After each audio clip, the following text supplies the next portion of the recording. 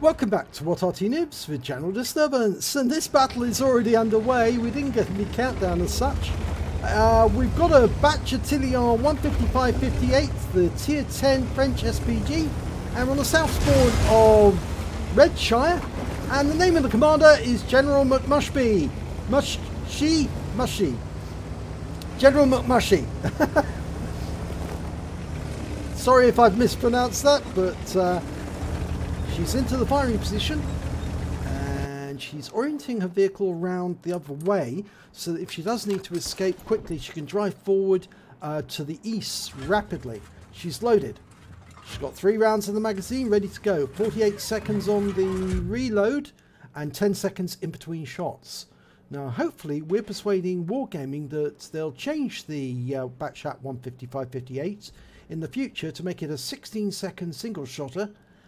Instead of having a huge long 48 seconds reload and 10 shots between shots, it'll just have 1 shot every 16 seconds, the same as the M44. That will equalize the amount of damage that these two vehicles do. Right, she's got a target. Oh, T57 heavy, she's dialed in, ready to go. Lining them up, round out. Direct hit! 148 hit points, right on the money. In fact, it actually hit the turret. It was a beautiful shot over the ridgeline because he was in a hold down position. Okay, she's reloaded. There's a ship bomb there and a Jaegeru just to the east of him. Lined up on the Jaegeru. Direct hit, 246 hit points. Great accuracy. Right, there's the T57. Almost reloaded. Very difficult shot because it's over a ridgeline. But if he comes out, yes, he's come out. Oh, she can get a shot, but he's on the move. Round out. No, she splashes him.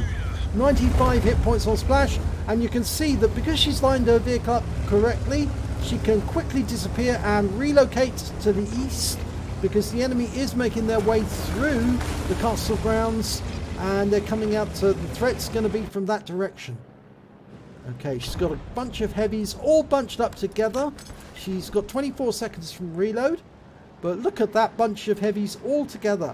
Now if she had rounds to fire right now, she could make a mess of them, but she switched her aim over to the west side. T57 heavy again, he's just taken a big hit, and the turret has swung round. The 155-58 is one of 2 French Artys with a turret. Round out on the T57. Direct hit, 304, right on the side of the turret. You can see the mark, the yellow stain on the side. Yep, you definitely hit the turret there. Just waiting for him to come out behind that rock. He knows that rock's cover. He fires around behind the rock anyway. I'm not sure if she got a hit there, but she's changing her aim, changing her position, and she's now going to fire towards the north. See if she can get that bunch of heavies. Should be able to get one of them at least. Going for that bunch, the heavy bunch. Oh yes, she got a hit. In fact, she hit 4 of them. All 4 of them were hit. Massive amount of damage there. Huge amount of damage. With 1 shot, she damaged the T110E3, the T110E4, the mouse, and she brought some stun assistance off the E4. So she hit 3 tanks with 1 shot. Okay.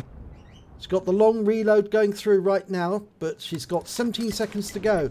There's an Object 907 in the enemy in our rear, but he's being taken on, so we're almost ready to shoot. Lining up a shot on him. Reload's going through.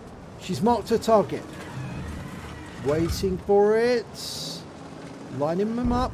Round out. Direct hit! She managed to get 55 hit points of damage, but she did do a lot of stun assist there. Everybody's piling in to take that 907 out, and he's gone. So she's picked up the rest in stun assist.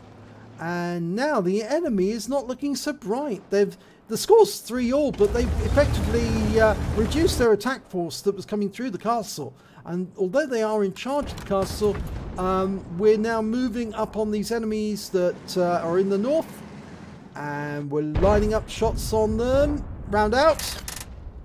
Beautiful direct hit, but she damaged all 3 of them at once. She got a hit directly on the T110E4, but she splashed the Conqueror and stunned everyone else.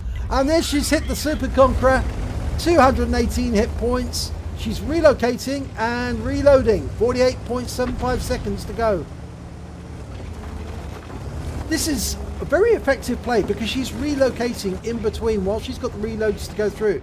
Now, if we did change, or if Wargaming changed the Bat Chat 155-58 to a single shot with short reload, it wouldn't be so easy to relocate between shots. But you can see a beautiful craft here that General McMushy does know how to relocate quickly, and she's almost loaded. And there's the ship bomb, the FV4005. It's got a big ass, and she's lining up a shot on him, working out where his ass is going to be, and you're mine. And she gets a hit. 280 hit points. Shell's almost reloaded. Going for the Jaeger this time, I think. Round out. Right into the rear of the Jaeger, 228 hit points. And she'd splashed the ship bomb for 83. She's going to go for the pair of them this time.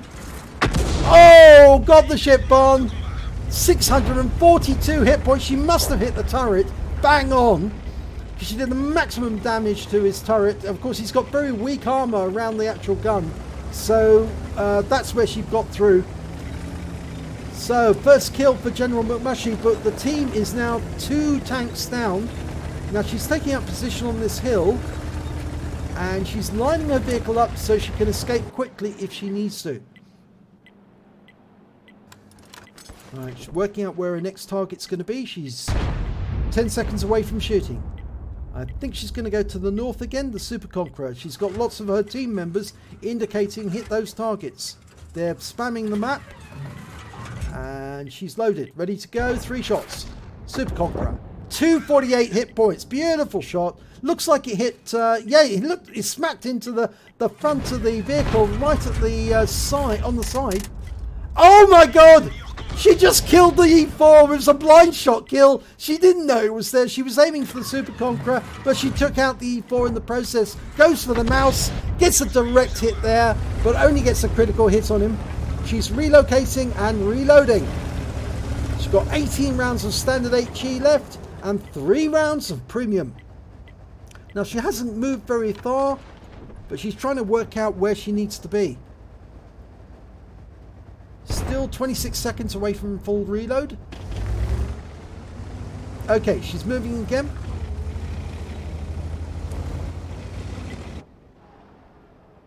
Now, a little history about the Bat Chat 155-58. They did actually build prototypes for these Artys, but they never actually were put into production.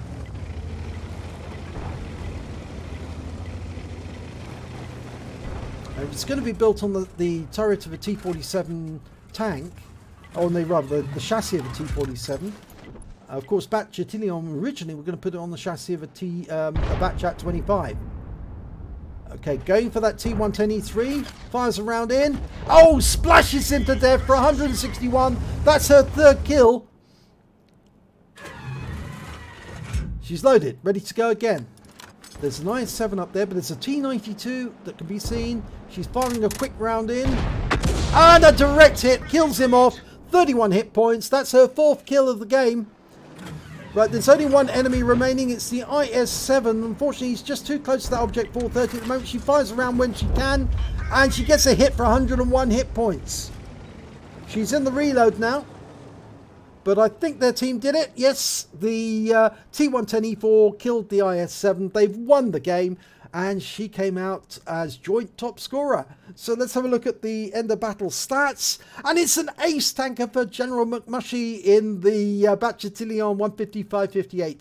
She also picked up a bruiser medal for getting at least 5 critical hits. She got 19. And a fighter badge for getting at least 4 kills. She got 4 exactly. But lastly, she also picked up a Gore's medal. She managed to do more damage than 10 times the hit points of her own vehicle. And she did so very effectively as well. Sometimes hitting more than 1 tank, in fact 3 tanks simultaneously. So let's have a look at team scores, see where she comes. And she didn't come top of the table. That went to the FB217, the Badger. He managed to get 5,746 hit points of damage, but he didn't get any kills at all, so he did get the Confederate. She managed to get 4,202 hit points of damage and came top of the table, joint top of the table with the Object 430U. Both of them managed to get 4 kills. But when it came to base XP, she managed to get 3rd position with 984, just behind the two 430Us. So let's have a look at detail. Well, she fired 18 rounds during that mission. She got 15 direct hits, 15 penetrations. Shows her accuracy. She's very good at shooting at very, very difficult to hit targets. Splash damage of on 10. And she did damage overall 4,202 hit points, all at more than 300 meters. She hit 10 of the enemy, 2/3 of the enemy team, and killed 4 of them. She also did stun assistance damage of 2,176 hit points off 21 stuns. On a premium count, she earned 70,505 credits. And remember, this is a tier 10 Arty. She's scoring positive balance, even though she's playing a tier 10 vehicle. Whereas if you were in a tier 10 tank, you'd be lucky to score a profit at all. She received 1,476 XP and there was no multipliers, so I'm afraid that's all she took away. But a fantastic demonstration of how the Bat Chat 155-58 can be played exceptionally well. And I do like the way she relocated quickly and effectively to the right direction and placed her vehicle in the right orientation to escape very, very rapidly as soon as she fired her magazine. So she deserved that ace tanker, and of course she actually said it was an easy M thanks to an OK team, and it was an OK team, but I think it was actually made all the better because they were getting the help they needed from the Arty, who was firing the rounds in the right places at the right time. So congratulations, General McMushy. If you enjoyed this replay, please give it a like and do subscribe to our channel, and hopefully it'll be your replay that I'll be featuring in the next video.